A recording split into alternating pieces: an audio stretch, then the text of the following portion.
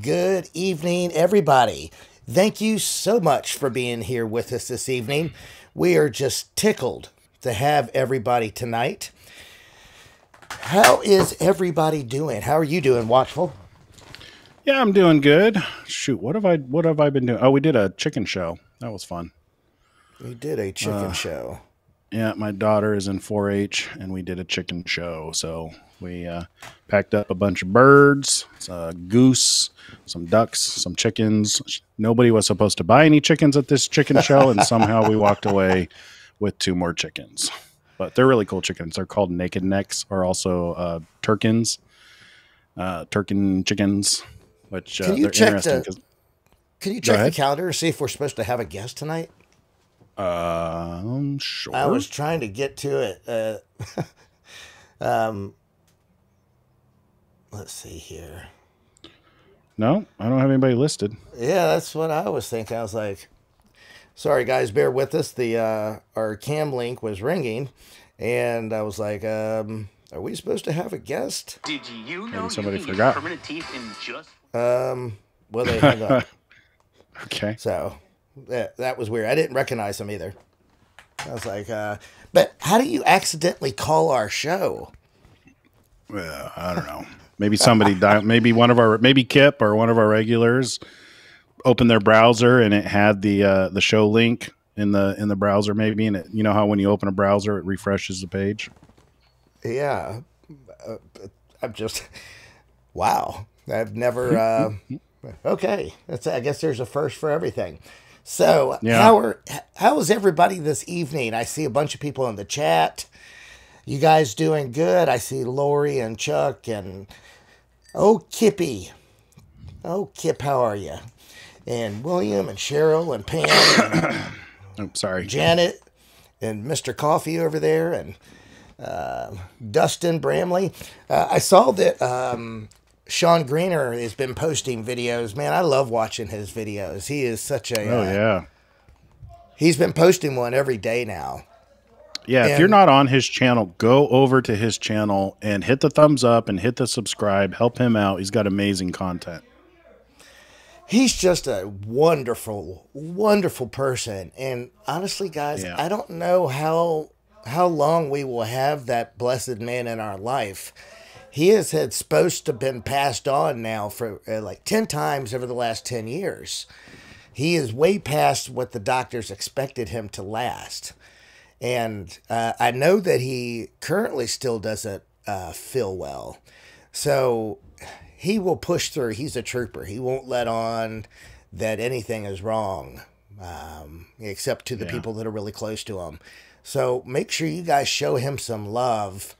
It's his heart is as big as it gets. I've never met someone that's so genuinely a loving, compassionate person in my life than it comes to Sean. Yeah. Speaking of which, on the flip side of the coin, I haven't been able to get a hold of Steven, and his realtor office has not seen him, and his phone goes straight to voicemail. They haven't seen him? Man, that's not good. Mm-mm. Does he have any family members that we can call or check in on? Not that I'm aware of. He had a girlfriend. Should we file a missing persons report on him? I'm going to follow up with this realtor office on, which is tomorrow, and see what the scoop is. I think there's a high likelihood he may be in lockup. Well, you should still be able to find that out. Yeah. I mean, he's somebody that you've been witnessing to. He's been a friend in the past, you know. If there's a way to find out what's going on with him. Yeah. I guess I could start going down that route. I was just hoping that he was on vacation or something. But, when we were talking to him last, he was just boasting and very aggressive. And it is what it is. I'm just hoping that, he wasn't humbled. So, man, there's been so much news. I mean, the news is just like off the charts. I did watch that episode of Tim Pool that you shared with me. Man, that was really good. He made some really good points. Yeah. Yeah, that's a really good example of a good debate also. A thoughtful debate going back and forth. For anybody who wants to study debating, he's an expert debater. He really is. But in that episode, he's talking about what happens when people lose confidence in their governing bodies, and that's what they're debating. And the other, on one side of the coin, it's discussing, and this is what he was misunderstanding Tim on, is it's almost like they were arguing completely different points, because the gentleman that was on the show was arguing, more for localized confidence, whereas Tim was arguing more like when people lose confidence in the federal government. He wasn't keeping up with Tim. Tim's brain was operating on a more high-paced frequency. You could tell the other guy was grasping for straws. Yeah, because he was making the point of there's only 137,000 federal law enforcement, federal officers. There's no way that they can enforce, their whatever laws they come up with on 330 million people without manipulating information and fooling people. Because there's this idea that the government is almost godlike and that they have superpowers, that they can, enforce their will on anybody at any time, when that's simply not the case. It's just perception, really. And that was we should post that in the community. It's such a good discussion. It is. Natasha, thank you so much for the thank you, super Natasha. Chat. Natasha, if you have any pressing questions that you want to get off your chest, just fire it away and we'll make sure that we can get that to you. So the episode that he's referencing is, he really kind of broke down how societies in some way collapse, and the way the Civil War took off, and how the Roman Empire collapsed. And he made some really good points, because most people didn't see it coming. Most people just, they knew that the air was thick with folks being divided, but, it kind of snuck up on them. And it's, in the loss of confidence is really kind of a key element that I had not thought about, because let's say the sheriff comes to your door or to our friend's door. When the confidence is lost, people are like, I don't care. I don't even know if you're real police. Let me call the police. It's where they start taking matters into their own hands.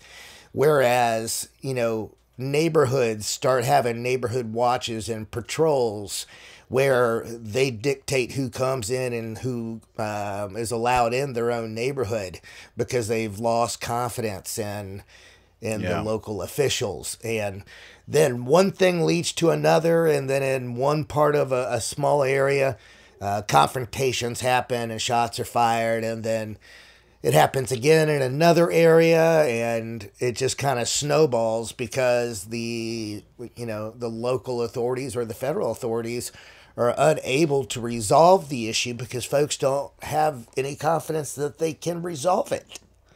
Yeah. It was actually, he made a good point. It's something I'd never thought about.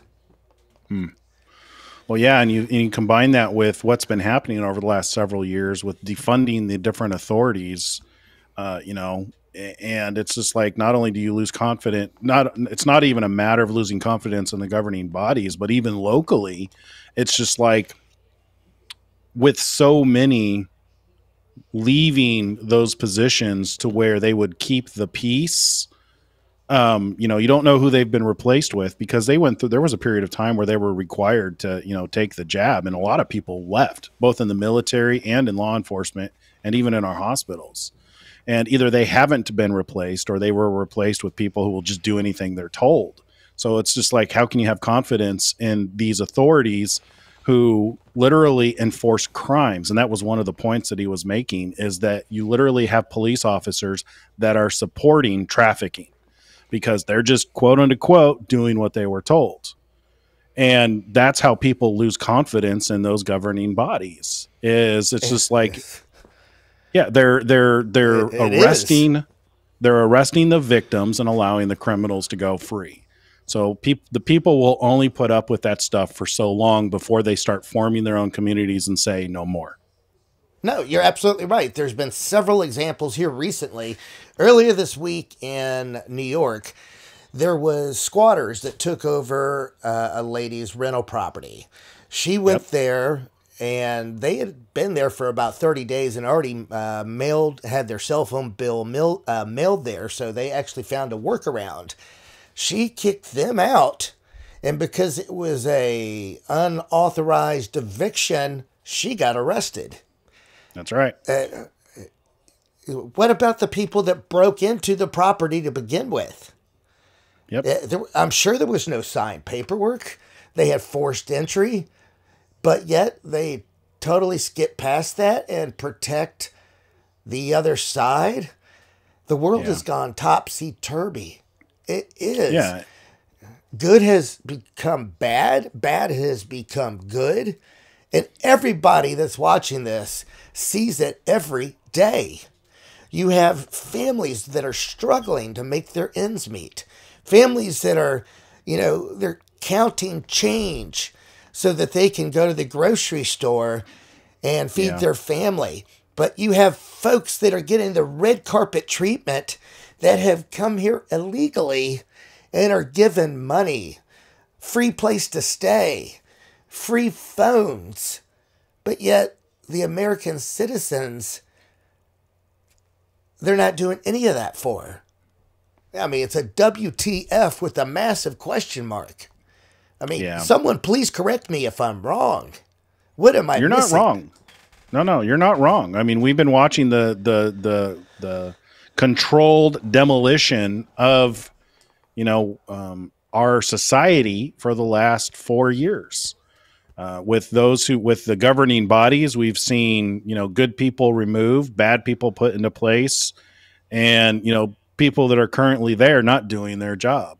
Combine that with, the inflation, the disruption in supply chains, the conflicts around the world. I mean, and the rise of evil is, it's like, many people are afraid to let their children go to school because of the indoctrination that's taking place in the schools. I mean, it's like we're getting hit from every single angle. Like you said, good is being called evil and evil is being called good. I mean, I don't get it. It's, it is what it is. We knew that this was coming. It's clear from Scripture that it will be as the days of Noah. It's just, and I know the answer to this speculation as well, but there's so many people that support this. And I understand that they're spiritually blind and they just can't see it. But for me, it's still mind-boggling. It just is. I know the answer, but I cannot continue to wrap my head around it. Even though I know the answer, it's one of those watching a train wreck in slow motion. It's just seriously. I'm literally watching things implode like a movie. Yeah. Yeah, and they continue to. They don't get rid of failed laws. They continue to add more that just strip away our freedoms. So it's not getting better; it's getting worse.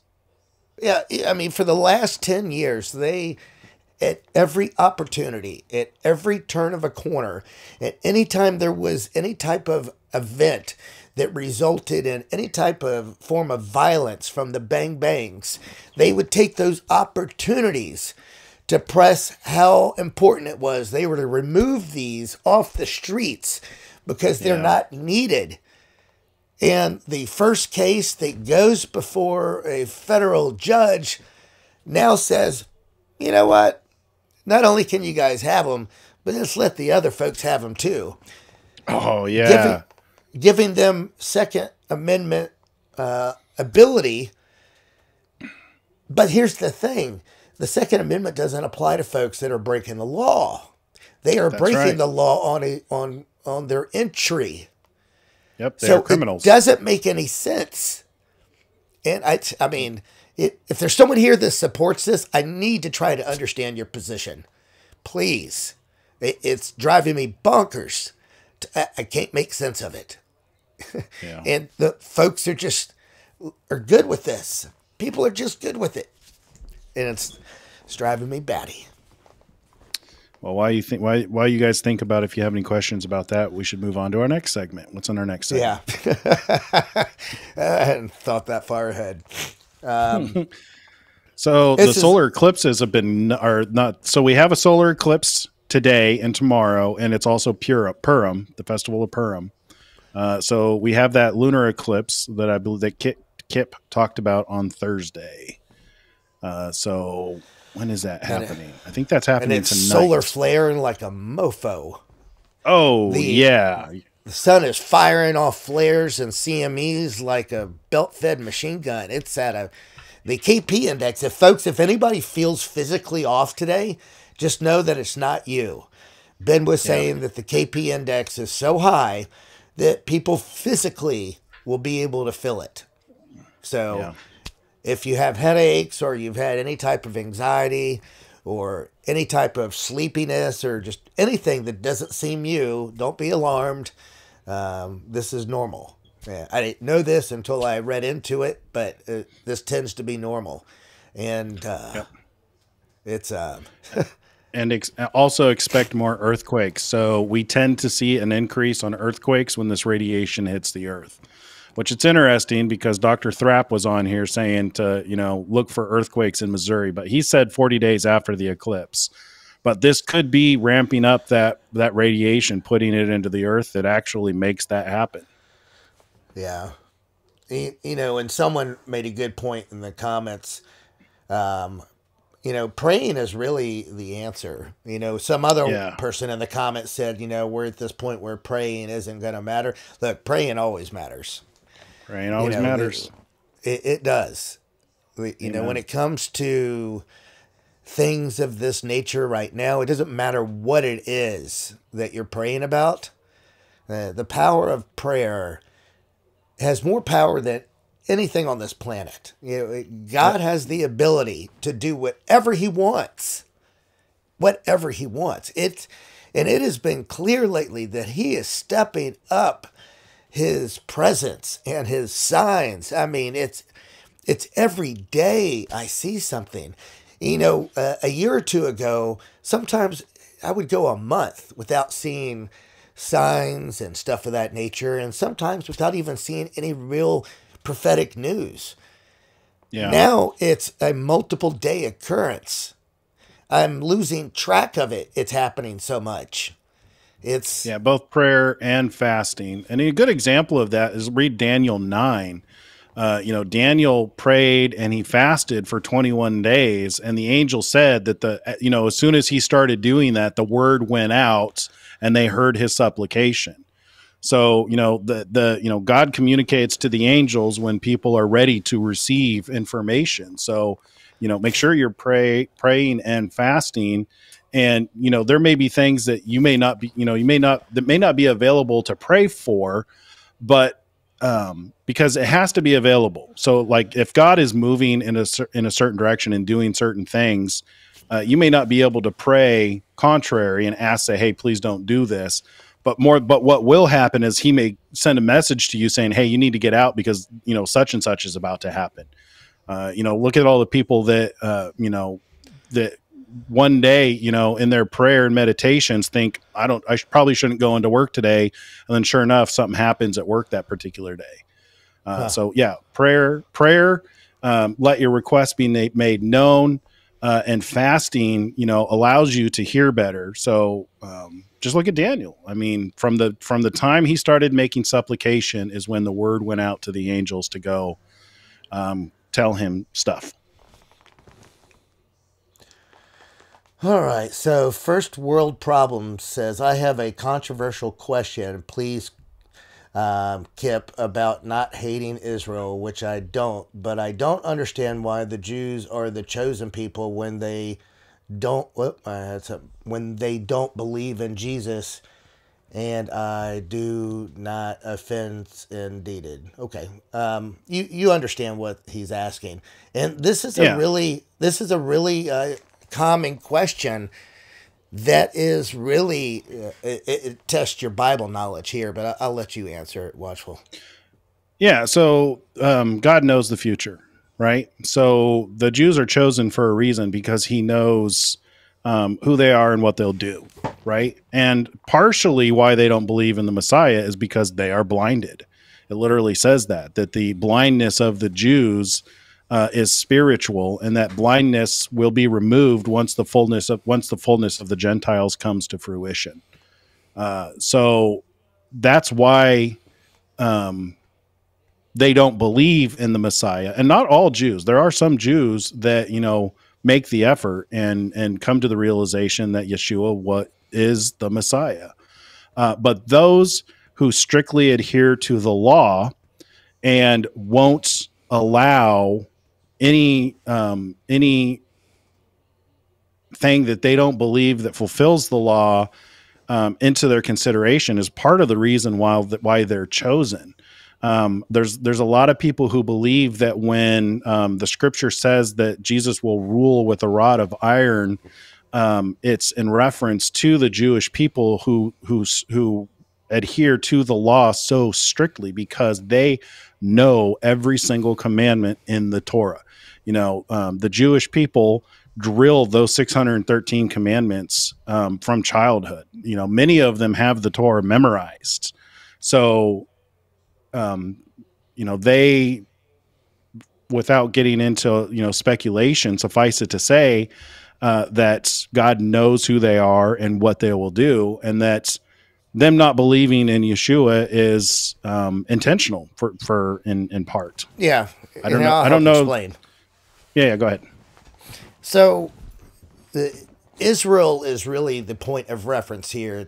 It has something to do with the Jewish people, but it's more about Israel. And it's prophetic in a sense that God knows the future and what's going to happen. For him, he's seen the beginning, the end. He's seen the whole 9 yards. So it's not up until the very end when 2/3 of the Jews have been killed by the armies invading and one almost conquering Israel. And they're literally backed into a corner. And it is at that point that they proclaim they believe. And that's it. The exact moment that God opens a can and lays it on them. So that's, according to the Bible, that's how it goes down. Yeah, and even Yeshua says that he won't come back until they open him with welcome arms. Yeah, so this is all part of Bible prophecy. And for me, I believe everything that's in the Bible, everything. And we're literally watching Bible prophecy play out in real time. Even though the world is in such a chaotic state, what an amazing time to be alive. Just what an amazing time to be alive, to see everything literally unfolding right before our eyes. And that's exactly how it goes down. There's going to be, the whole world is going to turn on Israel. It's already said that, and you can already see it in motion. You can see the United States right now teeter-tottering on that. And my personal belief is once they turn on Israel, that will be the collapse of the country. This country has been blessed for so long because they have had the backing support of that nation. Yeah. God always blesses the nations that support it and always curses the nations that condemn. It's a fact. All you got to do is look through history. And I'm pretty sure that that's why when you look in the Bible, there is no reference really to our country. Because at some point it says all the nations turn on Israel, just like we will. We probably go poof. And at some point when everybody has Israel cornered and 2/3 of them have been killed. Oh, here's Kip. We expecting Kip? Oh, she wants. She's got something to say in this regards. I saw some capital letters go by. Oh yeah, she's waving her hands like flagging me down. Let me add her in here. All right, Kip, have at it. Community, and we're glad to have you here. Hey, this all, Israel being the chosen people, this all goes back to the fall of the Watchers and Satan and all that.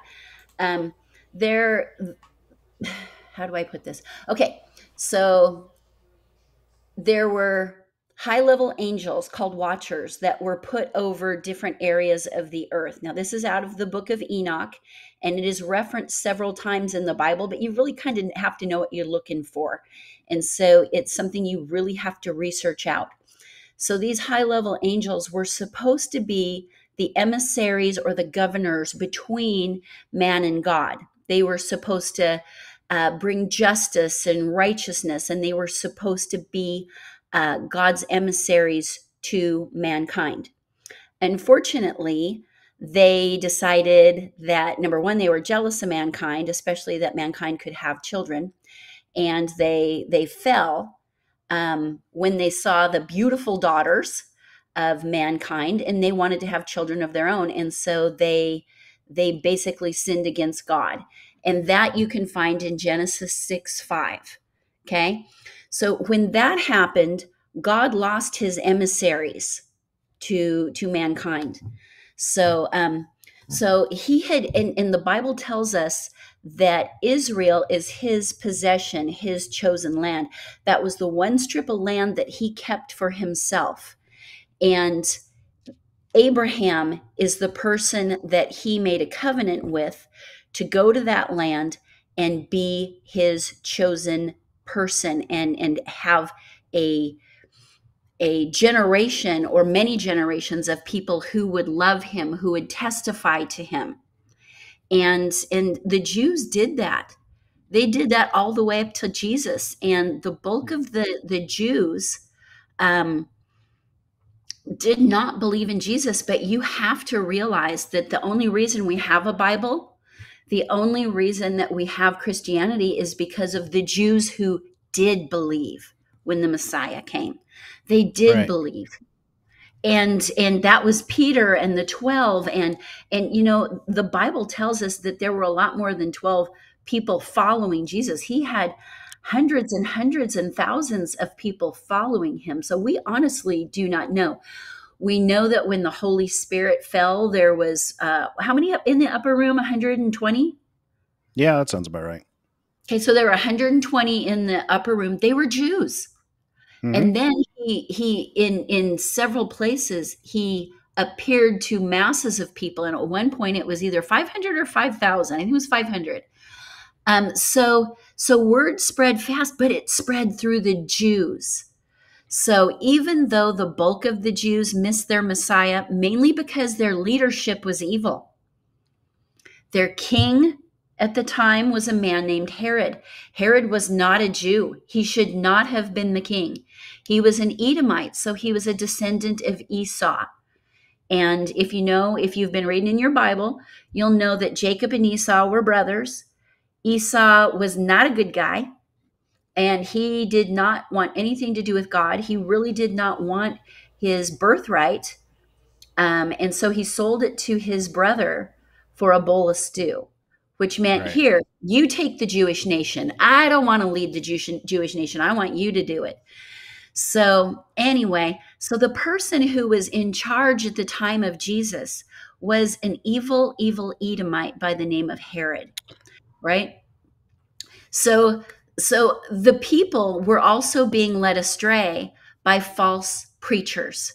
So the Pharisees were lawyers and preachers. They were false. So and they were legalistic, which is a tendency, and this is a result of the Nephilim and the evil that they taught mankind. Is and you can see this even with Cain, where he made the cities in order to control the people. That is a mentality from the Nephilim in order to control people. So the tendency, because of, it's human nature, just because it's gone on for so long, things that we learn in our culture and our society just that have just persisted from the beginning days when the Nephilim were on the earth. It causes people to lean towards legalism. And you can see this with the Church of Ephesus, because the Church of Ephesus started the other 7 churches. They were so eager to love God and love their neighbors. But as they were getting attacked by the evil that surrounded them, they became more and more legalistic, to the point where they stopped loving people and started ostracizing people and kicking them out. And you see this in churches even to this day, to where you'll have a church that starts out like an Ephesus church or a Philadelphia church, to where they just love everybody. They're bringing everybody they can, and they're just dealing with all the problems. But as they start to grow and the problems get more and more, they stop forgiving. Jesus says, when he was asked, how many times do you forgive? He said 70 times 7. So 490 times. Most people, in these churches that start off loving people, they'll forgive you once or twice, and then they start kicking you out. Pharisees, you can see that same behavior in the Pharisees, where they started getting more and more legalistic, and they stopped loving people, to where they were like, a good example of the woman caught in adultery.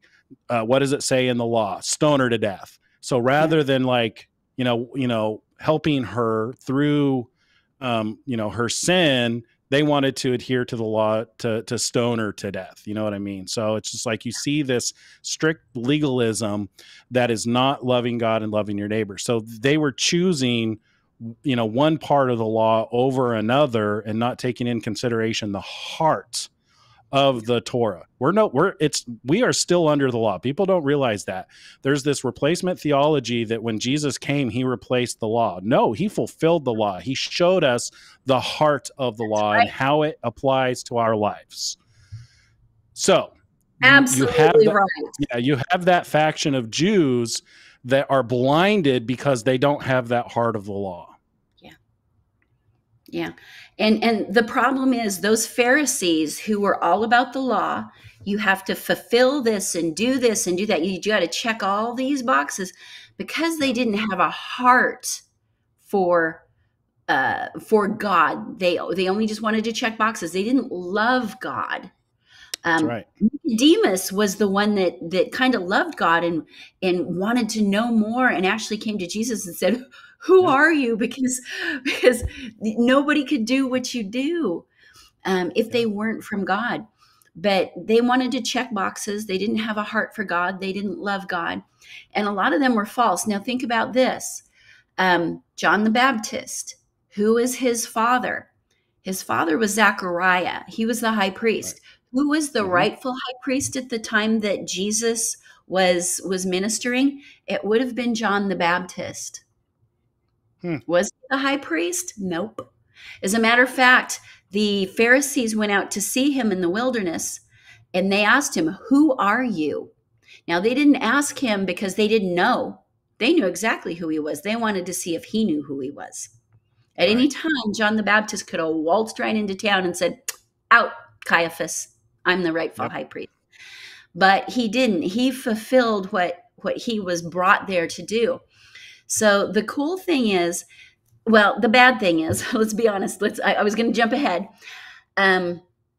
So the chosen people, the Jews being the chosen people, a lot of them missed it because they listened to the religious priests or Pharisees instead of listening to Jesus. And there was a lot of fear that the Pharisees stirred up to scare the people against Jesus. So here's the deal. Christians did not replace the Jews. Just like Watchful said, this is a thing called replacement theology. And Christians did not replace the Jews. We're fulfilling our place, and we're fulfilling their mandate. They were supposed to be God's witnesses to the world. We are fulfilling that for them. And here's the deal. We are adopted in. The Bible tells us, and you can look up the word adopted or adoption Mm-hmm. in the Bible. Mm-hmm. And there's only one place, and it talks about the Gentiles or the Christians being adopted into the family. So we're adopted. Let me ask you this. If you had adopted children and natural children, would you be happy if your natural children hated your adopted children? No. No. Would you be happy if your adopted children hated your natural children? No. But you would want them to love one another. And if your natural children were not able to fulfill something for the family, would you want your adopted children to step up and help? You would. Yeah. So think of them that way, okay? First world And I'll problems. say not all Christians are adopted children. Some of us are the lost bloodline of the children of Very Israel. much. Good point. Yep. Good point. So anyway, I'll But pop up. I wanted to throw that in. Yeah. So Well, just one final cap on this is, just like Christopher always says, salvation is a free gift to anybody who wants to believe. So whether you are Jew or Gentile, it doesn't matter. Anybody who wants to can be part of the family. Yeah. Yeah, so this is a common issue that the church or organized religion really muddies and clouds folks that are starting to believe and are interested in this. And this is what I adamantly, I oppose this. It is simple. He died on the cross for everybody. There's no trick to this. Yeah. Repent. Ask him to come into your heart. The Holy Spirit will take over and do the rest. You don't have to worry about following rules and doing all that stuff because it will happen naturally. Once you have the Holy Spirit in you, you will find yourself not wanting to do these other things that you used to struggle with. And once you have Christ in you and he's a part of your daily life, everything will happen naturally. Just repent and allow him to enter. That's it. Don't let other people cloud the process. It is that simple. Allow the Holy Spirit to work through you, and everything will happen naturally. That is the key. That's the trick. Yeah, and I'm kind of wondering, First World, if you could just put in the comments, I'm kind of guessing you might be a little younger. It's so funny because I have heard several times that it's the 25, 28 and under group that is being taught this within churches. And so I would just be curious to know maybe how old you are. And if you are of that age group, because I have several friends who are freaking out, and I've got friends all over the US and believe it or not, the UK, who are telling me this. And they're like, Kip, what do I do? So anyway, I'm just wondering. So guys, I'm just going to reiterate this. If you're new, and just like Kip was explaining, it's a very simple process. Do not complicate this. Don't let the influencers and whatever place of worship you go to complicate this process. It is so simple. It is that simple. Just ask him to come into your heart. Believe that he died on the cross and allow the Holy Spirit to come in and repent. It will change you in all of these things that everybody says you can't do and will do and can't do and do this. It will all happen naturally. You will find yourself walking in the glory of Christ naturally. You won't have to try. You won't have to try to behave or obey or all of it. It will happen naturally. Mm-hmm. It's that simple. Yeah, I believe that he is a Christian. He says he's a new believer, but he just didn't understand. Yeah. He didn't understand why the Jews were chosen and others aren't. Well, that's a good that's question. not how it is. We're all chosen, but just like Jesus fulfilled the law, we are fulfilling the mandate for our older brothers. And our older brothers basically are the Jews. And someday they are going to come back. Kind of like kind of like the prodigal son. The prodigal son of the Jews is going to come back. They're gonna. I mean, that's why Christ died on the cross. That's right. Without his sacrifice, things wouldn't be this simple, and folks like myself wouldn't have that option. He died on the cross for all mankind. And it is really that simple. It's available for everybody. Don't let people tell you otherwise. It is that simple. That is Satan at work. He wants to prevent folks. Yeah. It is his mission in life. Go ahead, Watchful. I'm going to Jesus pop is not off, mad guys. at you. Mark. Okay, thank you, Kip. Yeah, that was a much better explanation, a little bit more depth going back to the fallen angels to get a little bit more history on why the Jews are God's chosen people. Appreciate her coming on. That led to some good conversations. Marco De Novo, I don't think Jesus is mad at you. In Revelation, when he's talking to the seven churches, he tells 5 of them that they have things to repent from. That's about the extent of his anger towards people at the moment. He's angry with the adversary. He's angry with the devil, not people. He paid for all of our sins, and we are still under the god of this world right now and suffering through the evil in this world. That doesn't mean that he's mad at people for falling victim to the god of this world. So That's make sure true. you keep that straight, brother. Yeah, I mean, and it's so true. Studying these that series of videos that I've mentioned several times, I call it the Know Your Enemy series, but that ex-Satanist of 25 years, he really outlines everything in such dire detail. It is so good because he starts and ends every video with letting folks know that the power is in Christ, that everything that he talks about is subservient to the power of Christ.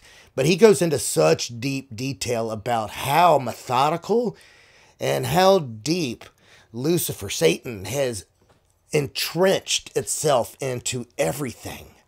There's men of God that claim to be God that are literally the church of Satan working in disguise. It is their intentions to cloud the concept. When you hear of all these complicated processes, or someone tells you, hey, you got to do this, this, and that, you don't truly know if you are saved unless this, and that. That is Satan literally working through them. It's very simple. It's not complicated. That's just how, you can just go back and read what Jesus said. It's all about love. In the fruit of the Spirit, you'll be able to tell instantly who you're dealing with just based off their fruit. And once you understand this and you allow the Holy Spirit to really come in and take over and you walk your life daily with Christ, this will become more and more clear. If you're new and this is something that you're learning, I promise you, it's really, really simple. Just be patient and learn. Allow Christ to come in, and the Holy Spirit will start to transform you. And the things that you worry about, you will naturally not do them anymore. I've seen it from my own eyes, because I used to worry about things. I was like, well, what if I do this again? Or what if I do that? Or this or that? Or this or that? It just happens naturally. And we're all sinners. Just repent for your sins. It's not, I'm not saying that you're never going to mess up. We all do. We're sinners. There was only one perfect man that walked the earth, and he died on the cross for all of us.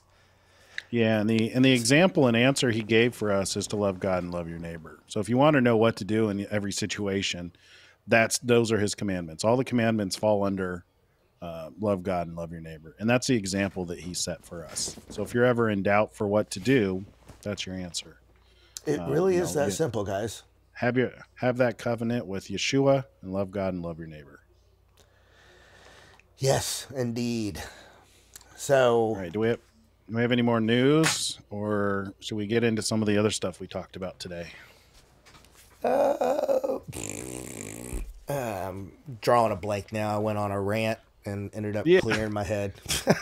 Yeah, we went from eclipses and solar flares to Jew and Gentile. Yeah, I literally had a plan, and now I've totally drawn a blank because I got all We can go into what you were going to talk about, because that what you were talking about earlier really was very, very interesting. I thought it Yeah, was so I very had this weird interesting. epiphany, but before I tell you what it is, I want to kind of look at some scripture because I'm going to put this out for you guys to research. I'm going to grab coffee while you Because do that. You want me to just cut to your screen? yeah, cut to my share here so I can share some scripture Just let me know when you're ready. right now. All right. So, we're talking a lot about where we are in the timeline of events, right? So we're looking at this eclipse, the eclipse today. So we're at Purim now. We've got these solar flares that are hitting our planet. They're going to have an effect. They're having an effect on your health, on radio frequencies, and very likely the weather and earthquakes. And we have this big eclipse that's coming up on April 8th, which is, it's called the X on the United States. It's the one going through multiple Salems, multiple Ninevehs. There's a lot of potential significance associated with this eclipse. And then also add on to that, we have the sacrifice of the red heifers, which is coming up on April 22nd through the 30th. And that's where I have my attention right now.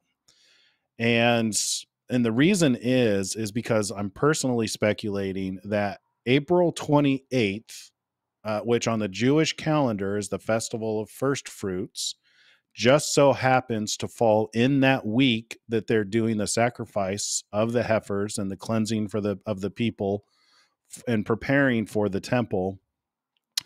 That April 28th just happens to be the primary candidate for the start of 1,260 days. Because if you add 1,260 days to the Festival of First Fruits, it lands on the Day of Atonement in October of 2027.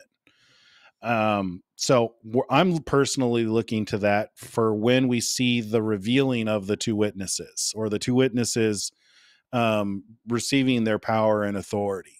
So either, we're going to finally find out who they are. That's ultimately the what I'm looking for, is we'll likely see who they are.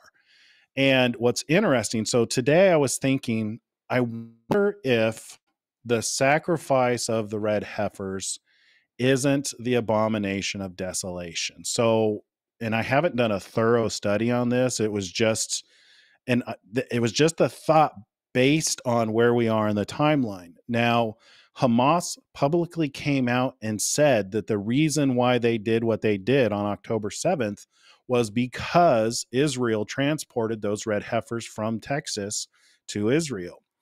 And given the fact that they're now planning to do the cleansing ceremony, which requires that they sacrifice those red heifers, given where it is in the timeline, I wonder if this could potentially be the abomination. So that's where we are here.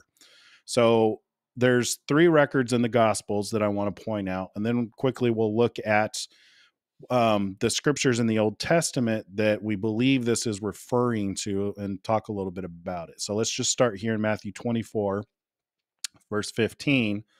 Therefore, when you see the abomination of desolation spoken of by Daniel the prophet standing in the holy place, whoever reads, let him understand. Then let those who are in Judea flee to the mountains. Let him who is on the housetop not go down to take anything out of his house, and let him who is in the field not go back to get his clothes. But woe to those who are pregnant and to those who are nursing babies in those days.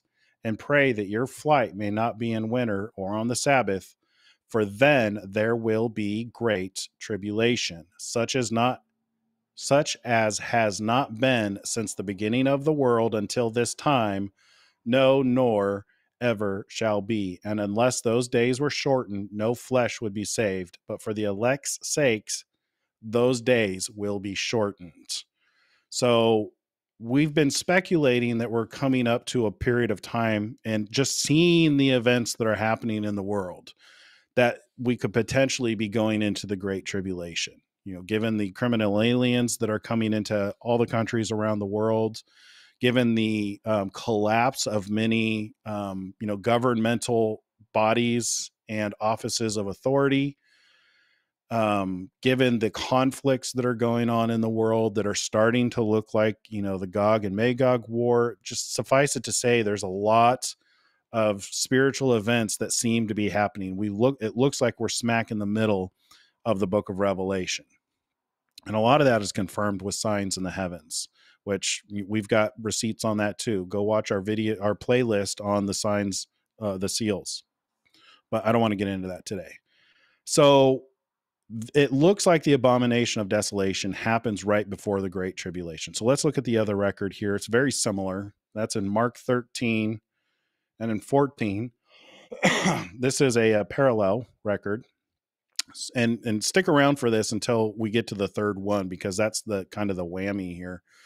So in Mark 13:14, so when you see the abomination of desolation spoken of by Daniel the prophet standing where it ought not. Now, a lot of people say the abomination of desolation takes place in the temple. I want you to pay attention here that the temple is never mentioned. So in Matthew, it said standing in the holy place, right? Doesn't say temple. This is going to be important. So standing in the holy temple. And then in Mark 13, it says standing where it ought not. Let the reader understand. Then let those who are in Judea flee to the mountains. Let him who is on the housetop not go into the house, nor enter to take anything out of his house. And let him who is in the field not go back to get his clothes. Again, you see this is very similar to Matthew 24. But woe to those who are pregnant and to those who are nursing babies in those days. And pray that your flight may not be in winter, for in those days there will be tribulation. Such has not been since the beginning of creation, which God created until this time, nor ever shall be. Suffice it to say, great tribulation. The word great's not here, but it was in Matthew. The key here is that this tribulation is worse than it's ever been and ever will be. And unless the Lord had shortened those days, no flesh would be saved. But for the elect's sake, whom he chose, he shortened the days. So, and then here's the whammy. Here's the one that really got my attention here. In Luke 21 and in verse 20, this is the parallel. Listen to how it's worded here. But when you see Jerusalem surrounded by armies. Right now, they are surrounded by armies. Then know that its desolation is near. Then let those who are in Judea flee to the mountains. Let those who are in the midst of her depart, and let not those who are in the country enter her. For these are the days of vengeance, that all things which are written may be fulfilled. But woe to those who are pregnant and to those who are nursing babies in those days. For there will be great distress in the land and wrath upon this people. And they will fall by the edge of the sword and be led away captive into all nations. And Jerusalem will be trampled by Gentiles until the time of the Gentiles are fulfilled. This is the parallel record for the first two that we read. I know a lot of people will argue that you have to look at to who these books are addressed to, and they'll try and say that Matthew is addressed to only the Jews, and that Luke is addressed to us in this day. They're parallel records. I mean, you can see the consistency here with but those who are pregnant and those who are nursing babies in those days, for there will be great distress in the land. This one just gives different details about the same period of time. I don't think that this is a different group of people. I believe that this is just additional information. So we have Jerusalem surrounded by armies. We have the abomination of desolation. Let's go look at the records in the Old Testament that probably are the prophecy in Daniel that this is referring to. So there's three of them. We'll start in Daniel 9. We're not going to read this whole thing. I encourage you in your own time to go study this because it's well worth it. But we're going to go skip down to Daniel 9:27. We'll start in 27, but then we're going to come back and read 25 through 27. So then shall he confirm a covenant with many for 1 week. But in the middle of the week, he shall bring an end to sacrifice and offering. And on the wings of abomination shall be one who makes desolate, even until the consummation which is determined is poured out on the desolate. So this is where many get that the 7-year period, the 7-year tribulation. And then 3.5 years into that tribulation, and there's an end of sacrifice. So I bring this up because of the red heifers. Now, I will point out, now the reason I pointed out the fact that it didn't say temple is because right now there is no temple. We are currently the temple here. I'll show you what I mean by that. So if we go to 1 Corinthians 3:16, 3:16 and probably 17. Oops.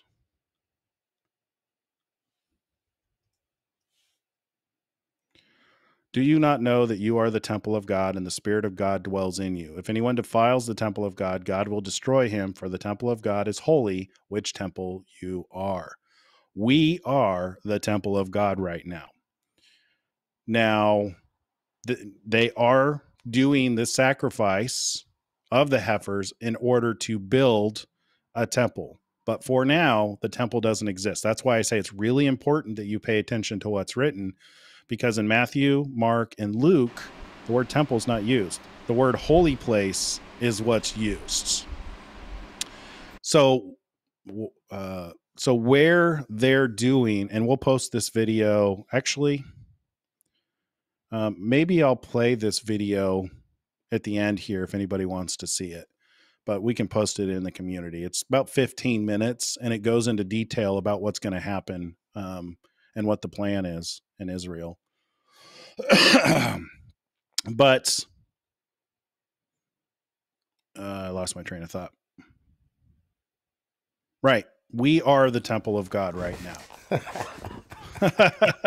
You distracted me when he came in and changed the screen. I didn't mean to. There's a key on my keyboard. If I accidentally hit it when I'm typing, it switches screens. I was like, didn't mean to do that. Do you have anything you wanted to comment on before I go through these 3 records on the desolation? No, when you mentioned it to me earlier, I was like, that is pretty interesting. And yeah, it's very interesting. And someone made a comment also that I noticed that Israel joined the Cobb Pkwy bilateral agreement for ending fossil fuels. I'm not sure how that fits into the ended times narrative, but the one heading up that Cobb Pkwy agreement is King Charles.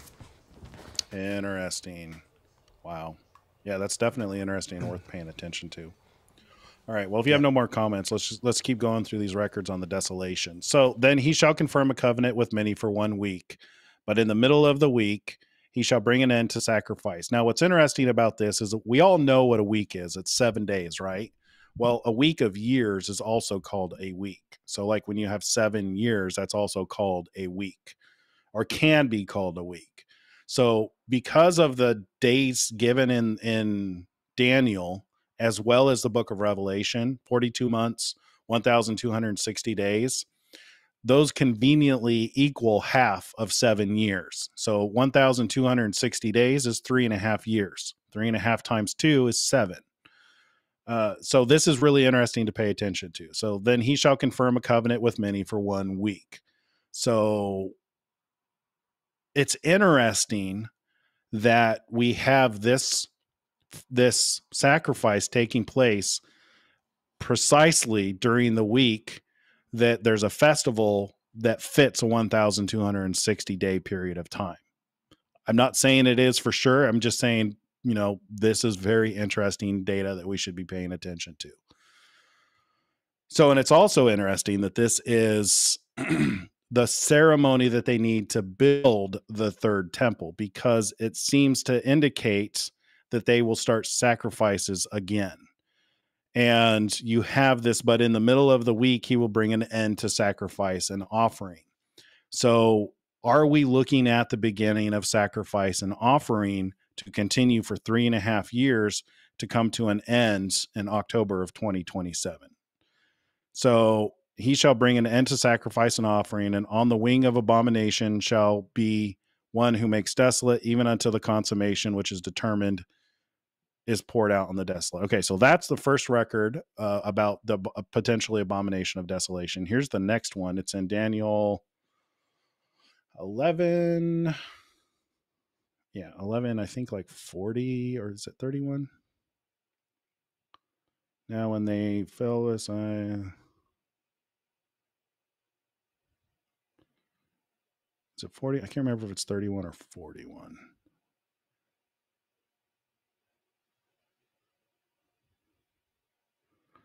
Must be 31. All right, so let's start in 29. At the appointed time, he shall return and go towards the south. But it shall not be like the former. So this is talking about wars. But it shall not be like the former or the latter, for ships from Cyprus shall come against him. Therefore he shall be grieved and return in rage against the holy covenant and do damage. So he shall return and show regard to those who forsake the holy covenant, and forces shall be mustered by him, and they shall defile the sanctuary fortress. Then they shall take away the daily sacrifices and place there the abomination of desolation. Those who do wickedly against the covenant, he shall corrupt with flattery. But the people who know their God shall be strong and carry out great exploits. And those of the people who understand shall instruct many. Yet for many days they shall fall by the sword and flame, by captivity and plundering. Now when they fall, they shall be aided with a little help, but many shall join them with intrigue. And some of those of understanding shall fall, to refine them, purify them, and make them white until the time of the end, because it is for the appointed time. Now, there are some who say that this is specifically referring to Antiochus and when Rome destroyed the second temple. So Jesus said when he was standing in front of the temple, and he said that, this will be destroyed and there won't be one stone left upon another. He was referring to people speculate that this prophecy is referring to that, when Antiochus destroyed the temple. He went into the temple. Well, this was before he destroyed the temple. He went into the temple and set up an altar and sacrificed pigs. Now, this is backed up in Scripture, so in the Apocrypha, in 1st and 2nd Maccabees. The Jewish historian Josephus also talks about when Antiochus did this. And there's also some pagan history that has recorded this period of time. What's interesting about this one, though, is it talks about appointed times.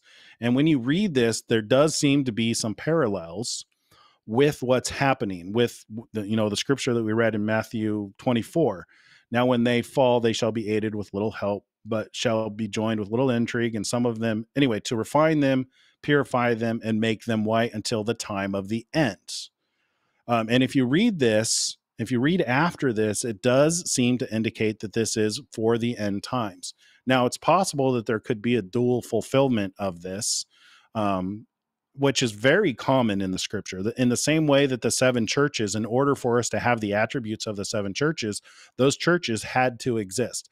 It's entirely possible that Antiochus going into the temple and setting up the altar and sacrificing, unclean animals could be a foreshadow of the abomination of desolation.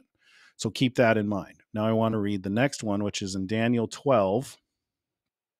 And again, I'm just giving you a quick overview of this because I had this weird epiphany today and kind of want to get other people's researching this to see if there's any validity to this, if not just paying attention to it when it happens, to see what happens, because a big part of this is we're literally living in these end days. A lot of it is just observation, because so much of what we've been guessing at for years, we're watching unfold before our eyes. So just to kind of, consider this, that maybe that, we're looking at the beginning of that 1,260 days, and potentially, with Jerusalem being surrounded with armies, potentially the abomination of desolation there might be a different perspective on that. Okay. So where is it? It's in Daniel 12:11. And from the time that the daily sacrifice is taken away and the abomination of desolation is set up, there shall be 1,290 days. Blessed is he who waits and comes to the 1,335 days. But you go your way till the end, for you shall rest and will arise to your inheritance at the end of days. So that's Daniel. So those are the 3 records that are often associated with the record in Matthew, Mark, and Luke in regards, well, Matthew and Mark specifically in regards to the abomination of desolation spoken of by Daniel the prophet. So those are the three sections that Daniel the prophet talks about the abomination of desolation. I'm putting that out there for you guys to consider, and I'm wondering if there isn't potentially something to these red heifers. Is it possible that the abomination of desolation, so an abomination is something that's detestable, right? That is hated or detestable. You know, it's an abomination. Desolation is destruction. So you have this something that's detestable that leads to destruction. Now, given what Hamas publicly said, for the reason why they went in on October 7th, imagine how detestable the actual sacrifice of these animals is going to be to them. It seems like it's an abomination to their way of thinking.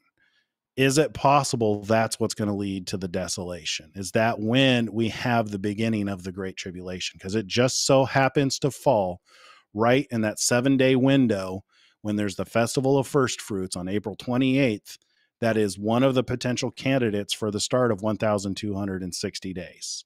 And it's interesting in here that you have in Daniel 12:11, you have a day count of 1,290 days, which I bring that up because Dr. Thrapp has often said that there's 40-day windows around these festivals, and he's looking at October 2nd, but he's often made the comment that it could be 20 to 40 days within that period of time. Wouldn't it be interesting if the 1,200 if the 1,260 days and the 1,290 days doesn't start here at the end of April?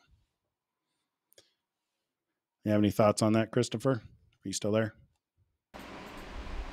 Yeah, I'm here.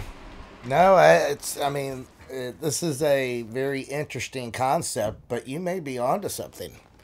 I like to really think about and process stuff before I open my mouth, but I'm going to really think about this because you may be onto something. I'm going to read scripture and compare, but you may be onto something because the Bible really doesn't say point blank that the temple is a building that's going to be rebuilt.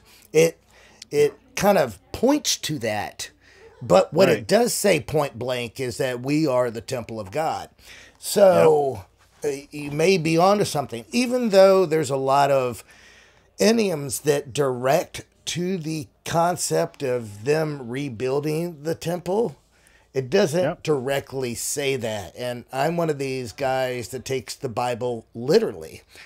And what it literally does say is that we are the temple of God. So you may be onto something. I need to really. Well, and the abomination. Well, so people often insert the words that the abomination of desolation stands in the temple. They're inserting the word temple there, but it doesn't say temple. It says in the holy place. Which the video that we're going to post out to the community, it shows you the illustrations of where the temple is going to be built and where they're going to actually do.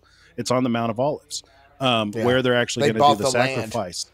They bought the land. It's literally a holy place. So is that the abomination of desolation? Yeah, I mean, you could be very right because the other temple you can see. The other temple from the property that they have bought, and you're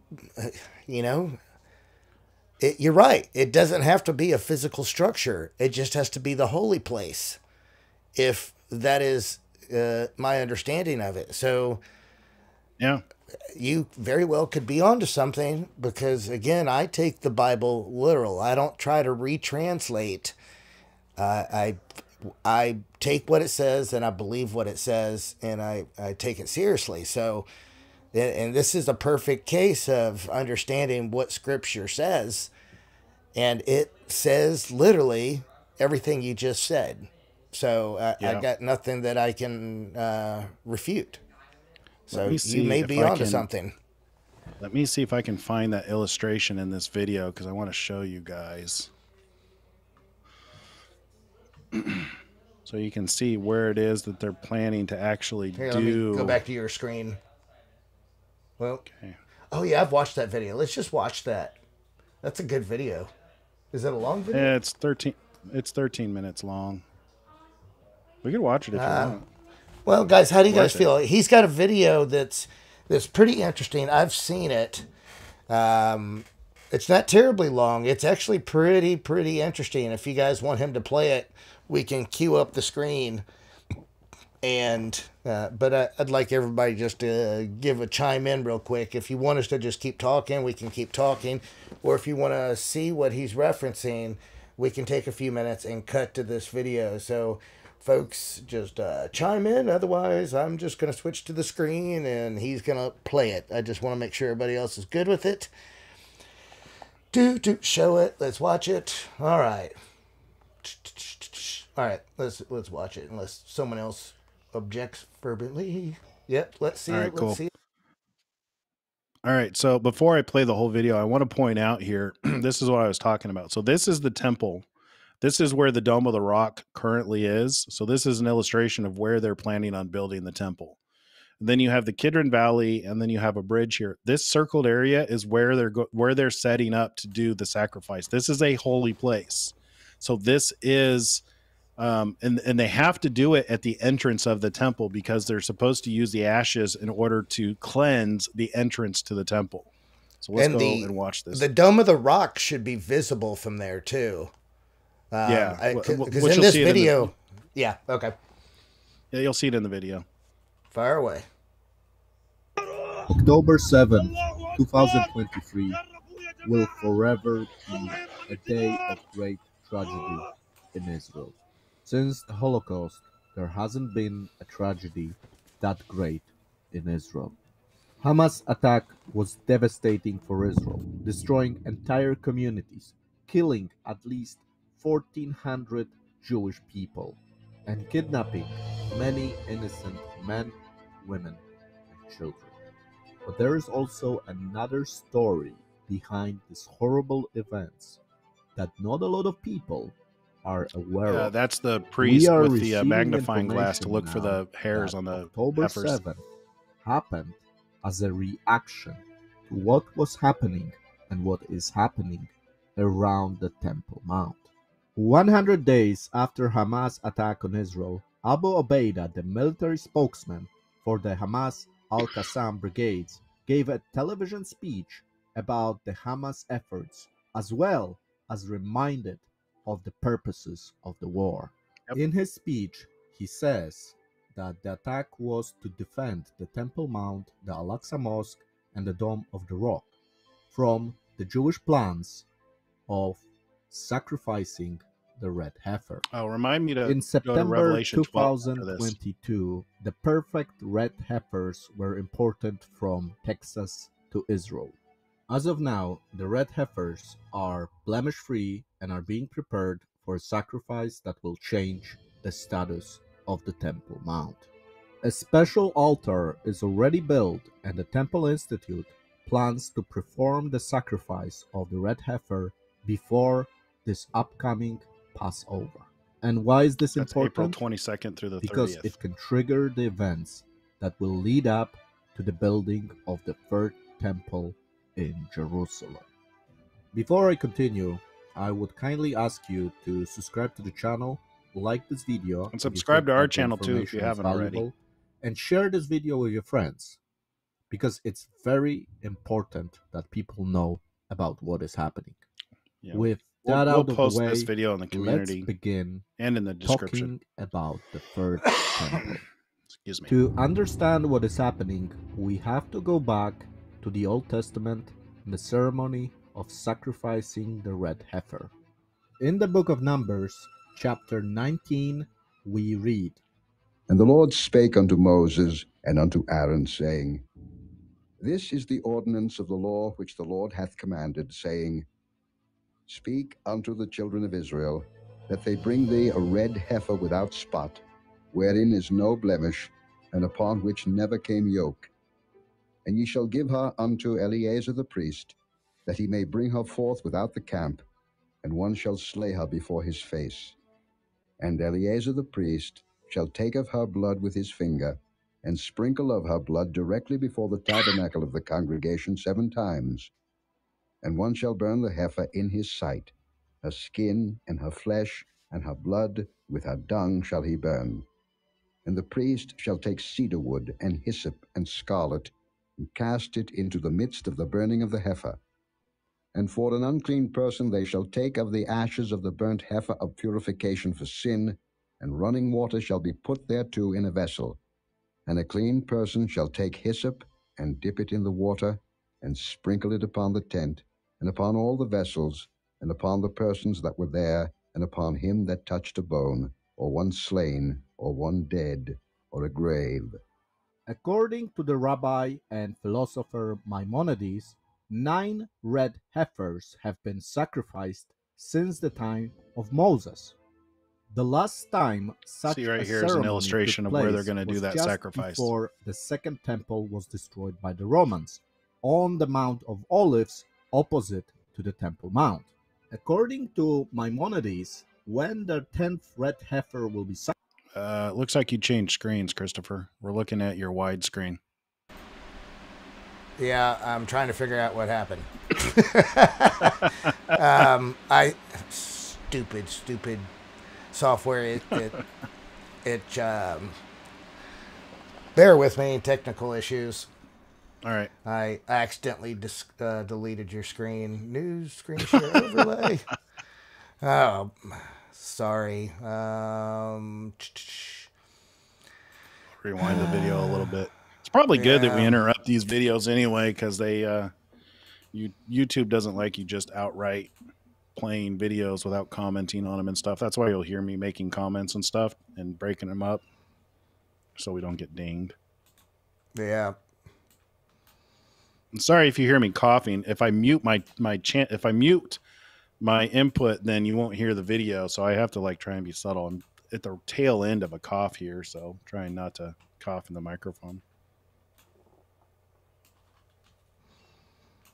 Sorry, guys.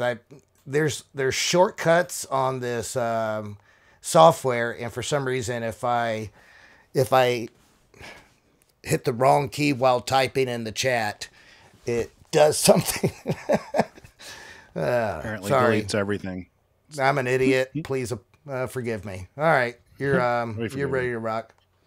All right, here we go. before the second temple was destroyed by the Romans, on the Mount of Olives opposite to the Temple Mount. According to Maimonides, when the 10th red heifer will be sacrificed, we will enter a messianic age.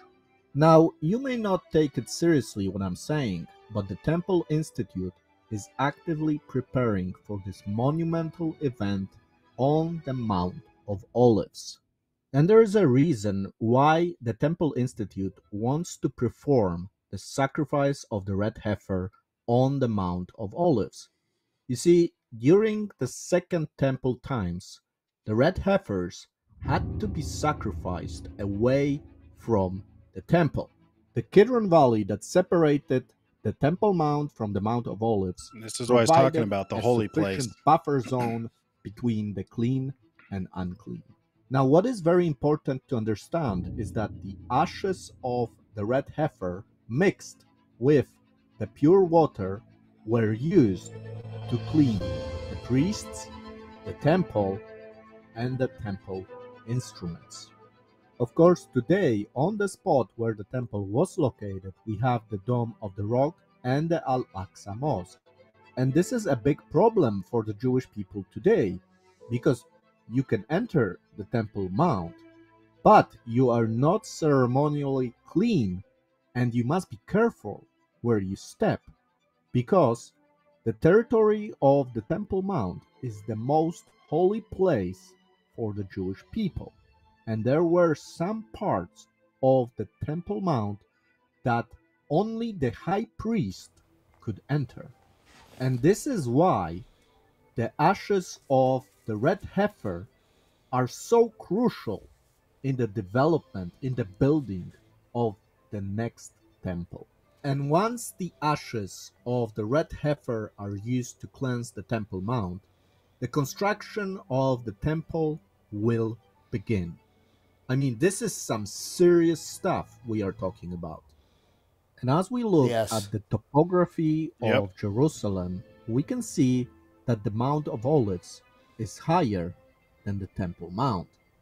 And so, the priest that would be performing a sacrifice on the Mount of Olives would see the court of the temple. That's a trip. And the Temple Institute already has a spot selected on the Mount of Olives where the sacrifice of the red heifer before this year's Passover will take place. So it looks like this Passover will be something very different from what we have known in the past. And the tension is growing. This looks to me like the fulfillment of the Gentiles, the time of the Gentiles coming to an end. That this Passover, I think you may be right. the red heifer sacrifice may happen. And we shouldn't be surprised that at this moment, when this is all happening, when all the pieces come together, the tensions between the Arab people and the Jewish people are ultra high. Guys, we are living Interesting. Look at the colors. incredible times. I'm going to rewind that just a little bit. Something that many generations. I want to point something out about those colors. We Oh yeah, are that's living the colors of the Antichrist and the four horsemen. Those are the colors of the four horsemen. You have the white horse, the red horse, the black horse, and the green horse. I don't think that's a Yeah. coincidence. between the Oh, for Arab sure. people and the Jewish people are ultra high. Guys, we are living in incredible times. Something It is incredible. that many generations Yeah, could not it's witness. an understatement. We are seeing the resurrection of the nation of Israel, where God gathered the Jewish people from all over the earth. And now there are only the final chapters of the scripture that need to be fulfilled. We saw the birth pains of Israel, but after the pain comes great joy and relief. Yeah. There you go. Today, building the third temple seems possible, but it wasn't always like this. Meet Mr. Yehuda Glick. Today, a very influential. Do you guys want to person- hear the history about the guy who's been? So there's the rest of this is not about how a lot of this is coming to pass. Do you guys want to? Do we want to cut it here, or do you want to listen to the rest of the video?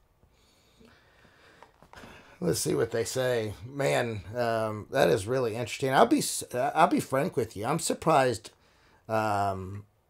Israel hasn't blown up that dome and just Yeah. and just taken the. I mean, I have to tip my hat to them for their restraint. Right. I won't comment what I would have done, but they may dismantle it. I mean, consider what they're doing with. I mean, just transporting those red heifers from Texas to Israel. That they're Hamas is claiming that's the reason they did what they did on October 7th. Imagine what they do if they start to dismantle the dome. What is it, the dome, the Al-Aqsa, because they called the October 7th the Al-Aqsa flood. And I wanted to read Revelation 12 because of that. So in Revelation, this is where we get the signs that happened in the heavens. Do you want to read that? You can go ahead. I got to find it first. Yeah. So Revelation 12. Now a great sign appeared in heaven: a woman clothed with the sun, with the moon under her feet, and on her head a garland of 12 stars. Then, being with child, she cried out in labor and in pain to give birth. Now, one of our viewers had pointed out that on October 7th there was a meteor or an asteroid called Child that looked like it was being born from Virgo. That's probably the first meteor that I've seen associated with any event that seems prophetic. So I thought that was really interesting. I'll post a link to that video in the description. So we'll put a link to the video that we watched tonight, and I'll also put a link to his video. It's a short about the asteroid named Child, I dismissed it because all asteroids that aren't given a name are called Child. But it's really interesting that there is one that was in Virgo on October 7th when this happened. Anyway, After Revelation you're done 12. reading, I think they want to hear the rest. So Oh, okay, go cool. ahead. Yep. So let's continue. And another sign appeared in heaven. Behold, a great fiery red dragon having 7 heads and 10 horns and 7 diadems on his head. His tail drew a third of the stars of heaven and threw them to the earth. And the dragon stood before the woman who was ready to give birth to devour her child as soon as it was born. She bore a male child who was to rule all nations with a rod of iron. And her child was caught up to God and his throne. The woman fled into the wilderness where she has a place prepared by God that they should feed her there 1,260 days. Here's that connection to April 28th, because that happens to be the same period of time that the 2 witnesses give their prophecy for 1,260 days. And continuing in 7, and war broke out in heaven. Michael and his angels fought with the dragon, and the dragon and his angels fought. But they did not prevail, nor was a place found for them in heaven any longer. So the great dragon was cast out, that serpent of old, called the devil and Satan, who deceives the whole world. He was cast to the earth, and his angels were cast out with him. Then I heard a voice in heaven, now salvation and strength, and the kingdom of our God, and the power of his Christ have come. For the accuser of our brethren, who accused them before our God day and night, has been cast down. And they overcame him by the blood of the Lamb and by the word of their testimony, and they did not love their lives to the death. Therefore rejoice, O heavens, and you who dwell in them. Woe to the inhabitants of the earth and to the sea, for the devil has come down to you, having great wrath, because he knows that he has a short time. Now, this is the part I wanted to point out that seems associated with the what's it called? The Oksana flood. The Aloxa There you flood. go. Aloxana flood. Anyway, you know what I'm referring to. Now, Yep. when the dragon saw that he had been cast to the earth, he persecuted the woman who gave birth to the male child. But the woman was given 2 wings of a great eagle, that she might fly into the wilderness to her place, where she is nourished for a time, times, and a half a times from the presence of the serpent. So the serpent spewed water out of his mouth like a flood after the woman. They literally called October 7th the Oksana flood. That he might cause her to be carried away by the flood. But the earth helped the woman, and the earth opened its mouth and swallowed up the flood, which the dragon had spewed out of his mouth. And the dragon was enraged with the woman, and he went to make war with the rest of her offspring, who keep the commandments of God and have the testimony of Jesus Christ. A lot of correlations there. Hey, let's finish that. I think they're interested in it. Okay. There we go. On the Jewish presence on the Temple Mount. Glick quickly became controversial and popular for his advocacy for Jewish rights to the Temple Mount. Each year, Glick was bringing more and more Jewish people to the Temple Mount. His popularity and activity disturbed the Arab population that just hated the man. And then on October 29th, 2014, as Glick was giving a speech at the Menahem Begin Heritage Center, he was shot by a Palestinian. Glick survived the attack and was rescued by the Israeli medics, and he only continued his mission. Since then, his influence only grew, and in 2016, he joined the Knesset for the Likud party. Being part of the ruling body in Israel, Glick has elevated the issue of the Jewish temple to another level. Since 2016, Glick was able to receive support for his cause from prominent Jewish leaders. Here you will be able to hear an interview where Glick talks about the progress of this issue in Israel. Fringe, zealots, lunatics, peculiar. Today it's mainstream. One of those members is Yehuda Glick. 10 years ago, there was not a single member of Knesset who ascended Temple Mount. Today, we have 20 of the Knesset members who are interested in ascending Temple Mount, praying on the Temple Mount, and are part in the battle for the redemption of the Temple Mount and for bringing the Temple Mount back into the center of the next step in the redemption process. And what is this next step in the redemption process? Is the sacrifice of the red heifer on the Mount of Olives.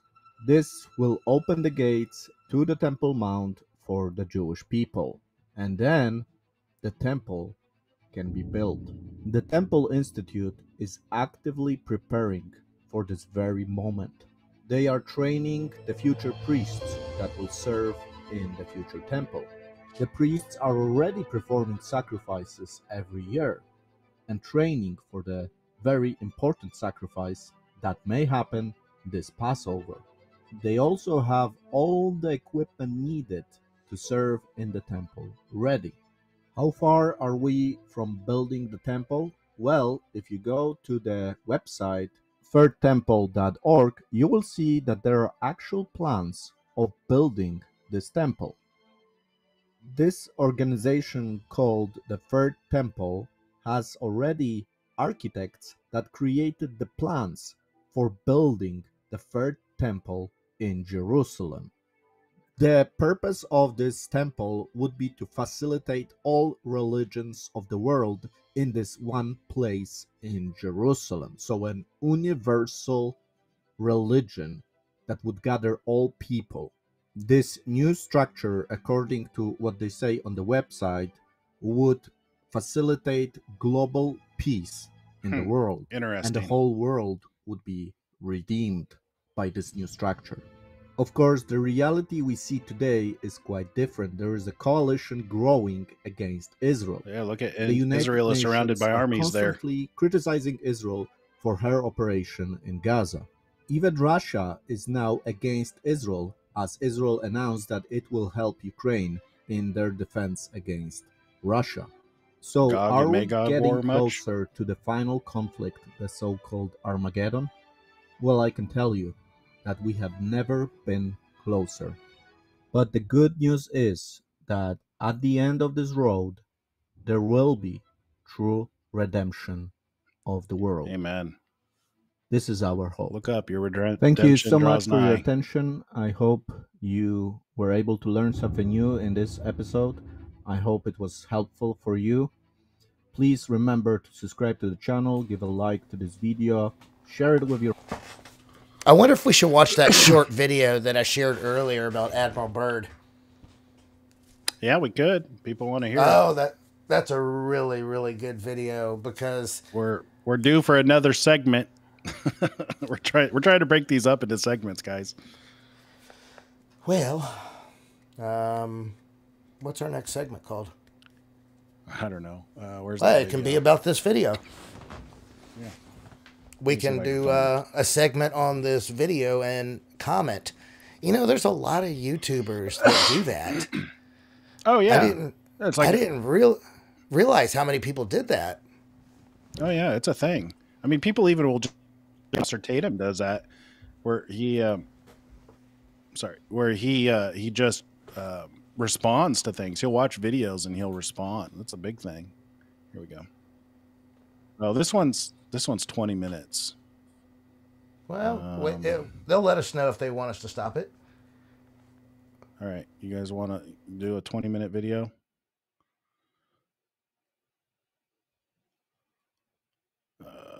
I gotta share a different tab.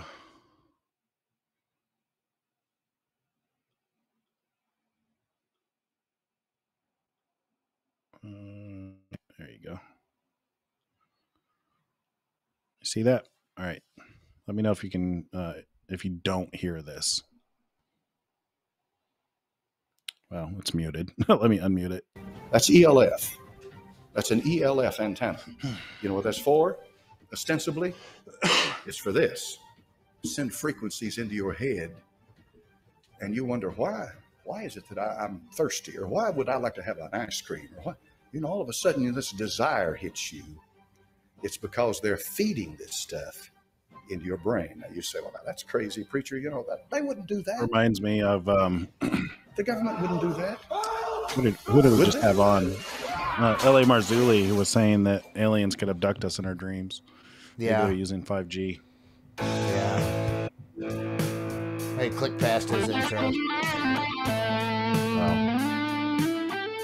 I read something last night. You didn't do a long intro on this one. There you go. Yeah. This is fascinating. I read something last night as I've been digging. I've been doing a lot of digging. One thing leads to another. Have you ever noticed how when you get on the trail, one thing leads to another? And when I started reading this, it's one of these things in your life. When you read it, you'll never forget it. All right, I'll never forget this. I'll never forget it because of the implications involved in it. First of all, it's the testimony of an honorable man. Admiral, he's an admiral. He's gone on now, but Admiral Byrd, Richard Byrd. Here's the man who flew over the North Pole and was awarded the Congressional Medal of Honor. And I read the statement attached to that, how that he risked his life and so forth. He flew over the South Pole. And there's a lot of That's not all he corresponding did, though. evidence After to the prove war, that this happened. He led a expedition for sure. With over 4,000 troops and 8, 9, 10, 12 warships. He was an admiral. And Operation High Jump. Never heard of it. He's not going to make this But up. when you find out about one thing, it leads to another thing. But let's get into it quickly because you're wondering what's going on. The man's an aviator. He's a pilot. And he leaves at 0600 hours. That's 6 o'clock in the morning for folks that, if you're not familiar with the 24-hour clock. 0600 to 6 o'clock in the morning. He flies out and he headed north. He gives updates as to his flight, to turbulence that he gets in the air. He drops his altitude, raises his altitude, standard procedures of any pilot. And he does this, and he talks about how he does it, and continues to fly. He has constant radio checks with his base, so they'll know where he is. They can keep up with him. And back in those days, they didn't have GPS and all of that stuff, so they flew by what's called dead reckoning a lot of times. And pilots know exactly what I'm talking about when I'm talking about dead reckoning.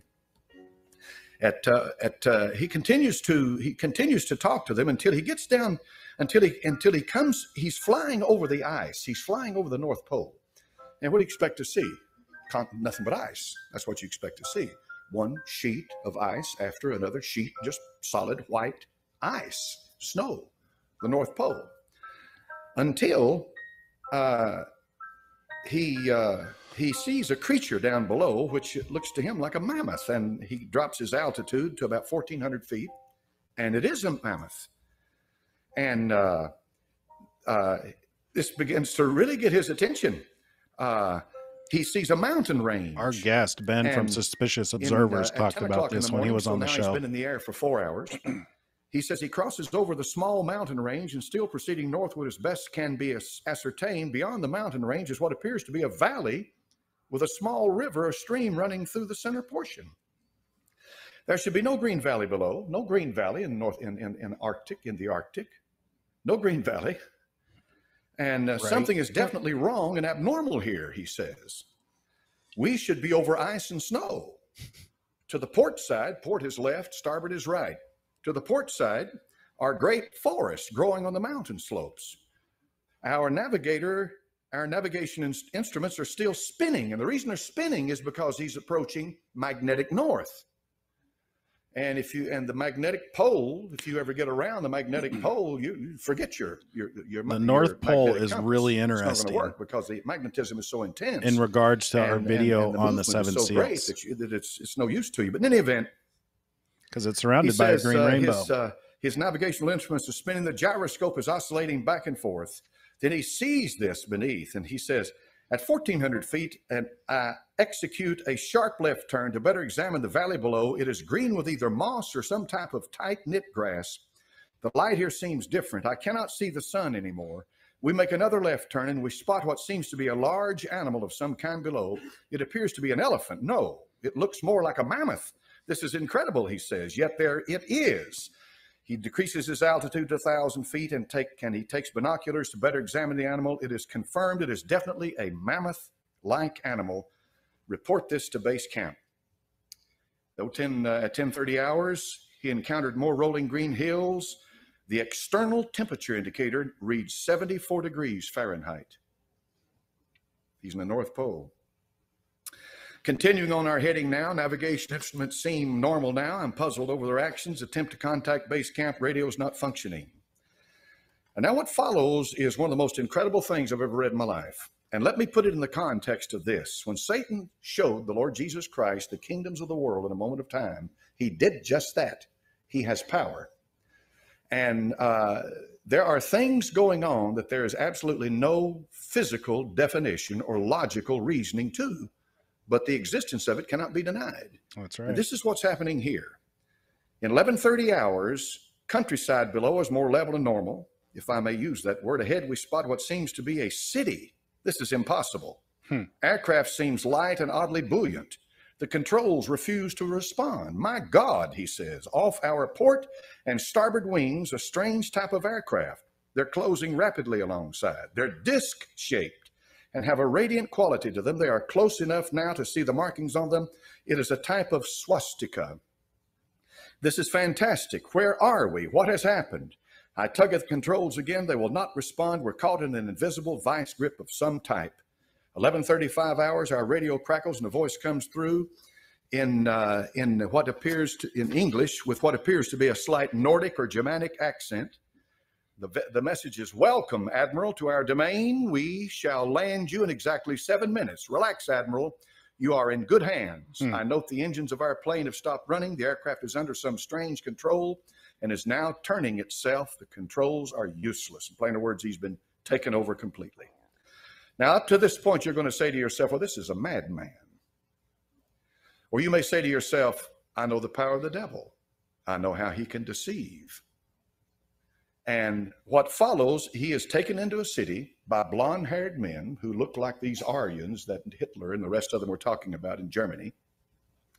And then he's finally taken to their leader. And when he's taken to their leader, he has a conversation with him. He's their master. And that master tells him that essentially that they've been observing us on top of the earth where we live for a long time, and that we have gotten to the point by killing each other. And they're talking about the atomic bomb that had just been recently dropped on Hiroshima and Nagasaki. You know those two. This happened in 1947, I think this happened. And they were saying that we are going to have to do something with the people who dwell on earth. They tell Admiral Byrd that he's an honorable man, and he asks him, why am I here? They said, because you're chosen to be here. You're a man that we can trust. We're going to tell you what's happening. We're going to tell you all of this. They tell him, they send him back. So he goes back and he tells his superiors. And apparently they tell him to hush this up. This stays hushed, Surprise, surprise. When have we heard him do that? He dies. L.A. Marzulli talked about that. Comes out. Government hushing things up. Because he says, I cannot leave this world without letting humanity know what has happened. I cannot leave. I must. All over the earth, God is raising up a new breed of wealth builders who will use their money to shape the course of world history. Tell them what happened. Before we go any further, let's ask ourselves some questions. Number one, did he write this diary? Is this Admiral Byrd's diary? Did he really write this? Number two, if he really did write this, and this is legitimate, this is his diary, then something obviously happened to this man when he was over the North Pole. Something happened. Something obviously happened to this man. Number three, regardless of whatever happened to this man, he's convinced something happened to him. So it's incumbent upon us. What did happen look a lot like flying saucers, eh? When he was over the North Pole. Maybe this is where flying saucers come from. If you press this thing a little further and do a little more studying into it, you'll find out that there's an awful lot of people out there that believe the earth is hollow. Yeah, I'm going to comment on this once it's done. There's not a molten mass in it like they say. Now, if you're a Bible believer, you know this. You know that the heart of this earth, hell, is located. If you believe the Bible, all right? If you believe the Bible. And if you believe the Bible, the book of Revelation makes it very plain that the bottomless pit, which is hell, was opened, and out of that pit came these creatures upon the earth. They're coming out on the earth. They're coming out on the face of the earth. Now, that's a wild thing. This is why a lot of churches in this country, an awful lot of churches in this country, absolutely refuse to read or study the book of Revelation or preach from it, because it has some things in it that just literally blow your mind. And that's one of them, talking about creatures coming up out of the bottomless pit, Apollyon and Abaddon and all of that. But if I'm a Bible believer, I believe it's real. Amen. You can get off and you can get way out in left field with a hollow earth theory, All right. And you can get in deep into all of this stuff that I'm just going to present it to you this morning in the context of what we're studying, because we're studying a deceit that's coming on this earth of unbelievable proportions. A deceit. All right. A deceit. Now, we know Germany did definitely develop during World War II some of the highest technology on the earth. I saw this the other day on the History Channel, and I didn't know this. Nobody had ever told me this, but this is what the History Channel reported, that two German scientists in the 30s, these two German scientists had split the atom. Now, think hard on that. Think hard on that. And it was the German scientists, Werner von Braun, men like that, who got America into space. That's a fact, folks. That's a fact. No question about that. The only reason they didn't put them to death at Nuremberg with the trials was because they needed them. And so they needed their technology, what have you. Anyway, Germany apparently was way ahead of the rest of the world in some of this technology. Germany had a society called the Vril Society, V-R-I-L. How many's ever heard that term? Most people haven't, but a few of you have, all right? That's an occult society. But the premise of the Vril Society was this. They were able to tap into satanic power and apply it to physical things. See? They were able to tap into to occult power. They called it whatever force they called it. We know what it is. The power is either of God or the devil. Amen. But they tapped into it, and they were able to apply it to physical things. There are photographs of flying saucers the Germans made. I've seen them. But they're not flying saucers like the classic example of them, but they are flying saucers. In other words, they are propelled by a propulsion system that was unknown by most of the world at that time. But in any event, the bottom line is that the Germans had tapped into the occult world and had begun to build this system based on what they were getting from the occult world. And that system was this. They believed that in the north, that there was an entrance into a hollow earth, and that spirit beings lived there that were vastly superior to us. And that these spirit beings were our forefathers. And that's what and this is why the root race theory is so important when you get into this stuff. You remember I told you about the root race? You remember which one I told you the Aryan was? There's 7 of them. 5, exactly. 5. It's number 5. It's the 5th. And this root race theory, the Theosophists taught it. Blavatsky in Russia taught it. All of this evolutionary, spiritual evolutionary that brings this super race, this super identity. These people believe that.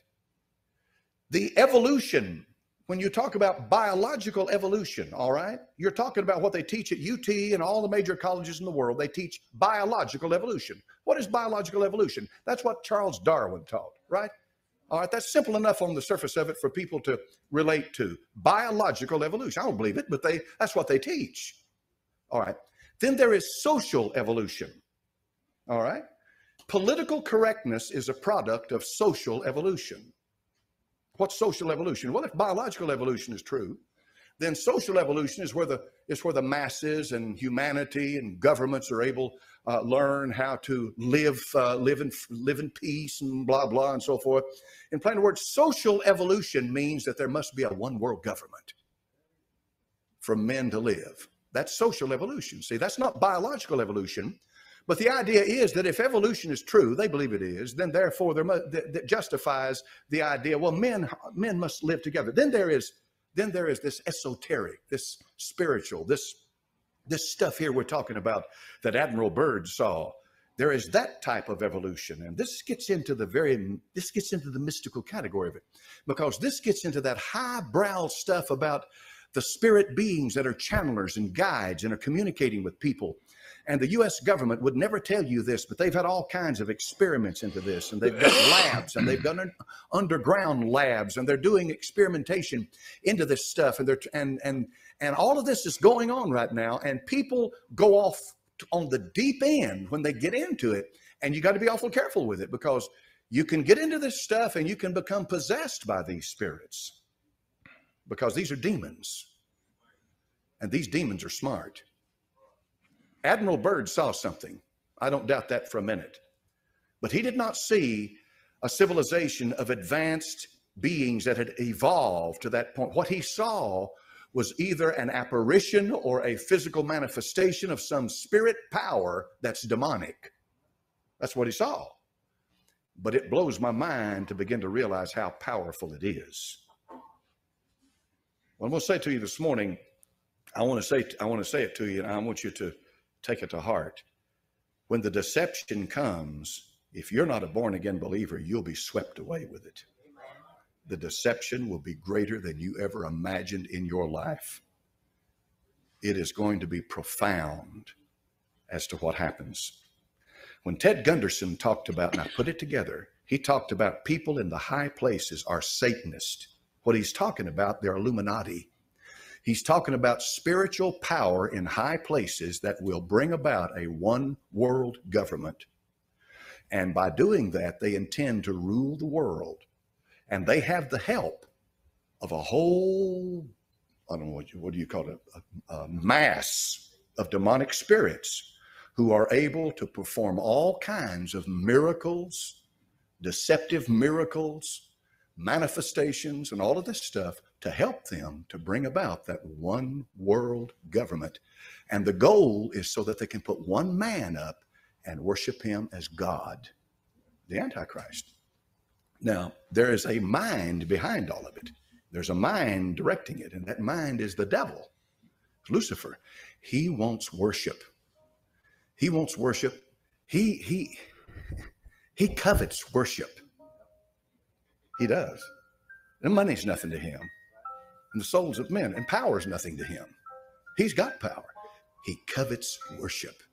That's why he said to the Lord Jesus Christ, you fall down and worship me, and I'll give you the kingdoms of the world. He covets it.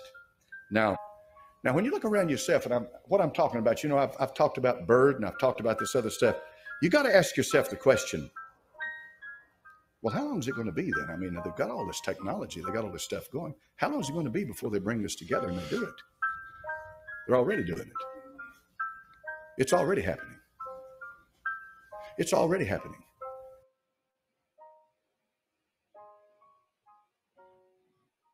There you go.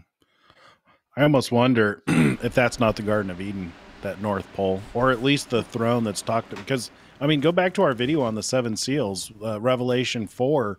You know, when you look down at the North Pole, that's where the Aurora Borealis is. And that's where you see the constellations, which match the 4 living creatures, the lion, the calf, the face of the man, and the flying eagle.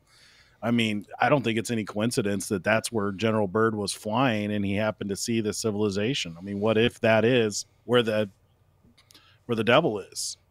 You know, where flying saucers are coming from. You know, maybe they're making these little gray alien, you know, devil spirit suits that the devil spirits can inhabit to, you know, have physical bodies when they're not, you know, inhabiting a person or possessing a person. Yeah. So my belief all along when it comes to Nazi Germany is that they, before the war had started, they had already been in Antarctica. I truly believe that they came in contact with, you know, the, what do you say, the fallen angels' offspring, or the spirits that were in... Nephilim. Yeah, the Nephilim, or the embodied spirits that were, you know, were in those, what did L.A. Marzulli call it? They were essentially... biologics. Biological vessels. Anyways, they had advanced technology. And if you think about this, there was 2 civilizations in history that tried to exterminate the Jews. You had Egypt and you had Nazi Germany. Both of them had advanced technology. Where did they get this advanced technology? From the people, or the demons, the fallen angels' offspring, the Nephilim, those spirits, disembodied spirits, had the technology that they provided to Egypt and clearly to Nazi Germany. Nazi Germany was light years ahead of their opposition once World War II started. They had rockets and tanks that were unbeatable. Everything, I mean, just everything they had was next level that had not been discovered yet. And when Nazi Germany fell, all of those scientists came to the U.S. under Operation Paperclip and helped them finish the atom bomb that they used to end World War II in the Pacific by dropping 2 of them on Hiroshima and Nagasaki. And those very intelligent men that helped do that never left our country. There was thousands of them in politicians and in scientists that rose through the ranks. I truly believe that our government is still infiltrated by this same group of people. They were Satanists. They were, occultists. And you can see it in everything that the world elites do now, as they are all Satanists. I believe it all originated in Nazi Germany in the 30s because of the technology that they got from those fallen angel Nephilim disembodied spirits when they found it in Antarctica in the early 30s. And it shaped society ever since. That's just my take on it, and my discernment tells me I'm spot on. That's just my take on it. Wow. Wow, what a night. Man, we covered the gamut, didn't we? Yeah. Abomination of Desolation. I really like your idea on that, man. The more I sit here and think about it, it looks like that's the start of the Great Tribulation. So just by deductive reasoning, that seems like it's something that's happening in a holy place, and it's going to offend the Muslims. Oh, for sure. And this is not a statement to seem partial to one group or the other, but it is truly my belief that the culture that he just named, the one with the red, green, black flags, they are truly deceived by that prophet. Starts with an M. I truly believe that he was deceived, and that is another form of the Church of Satan. If you read their holy book, the book that starts with the Q, their description of their Messiah, the Mahdi, matches the little horn, the Antichrist listed in our Bible to the letter.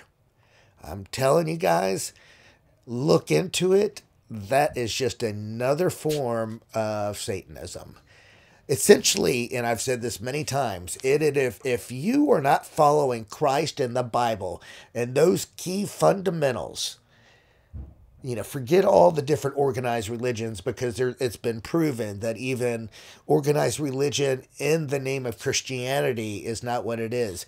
You are either on Team Christ, and that's with the Word of God, or you're Team Satan. There's no third option. I don't care if it's the Islamic nation or the Catholic Church or the Hinduism or Buddhist, anything that is not Team Christ and following the Word of God is Team Satan. There is not a third option, which is why the Bible says very clearly the path is far and wide to destruction, meaning people go into hell, but the path is very narrow to life, very narrow to heaven, and very few will find it.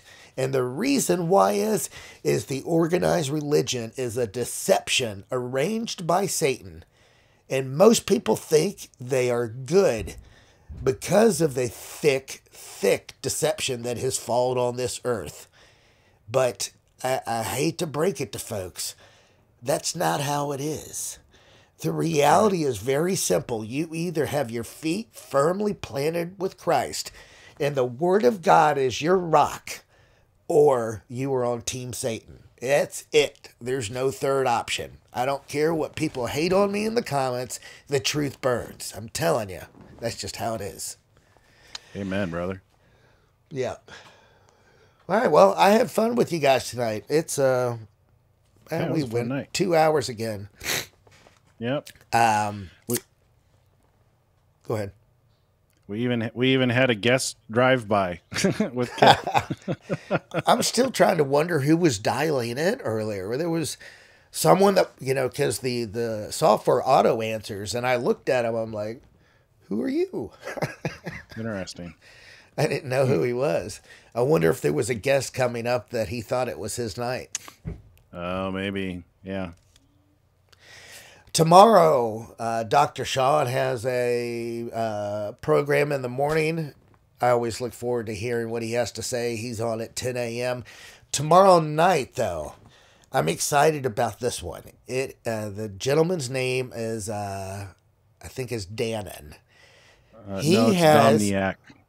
Domniak. He has Domniak the best NDE story I have ever heard. When I saw it on, I think, Deep Believer, and I'll link you guys to his story, it was the most compelling NDE I had ever heard. This guy, he kind of grew up a gangster in Chicago. He was shot several times in a gang altercation. He went straight to hell.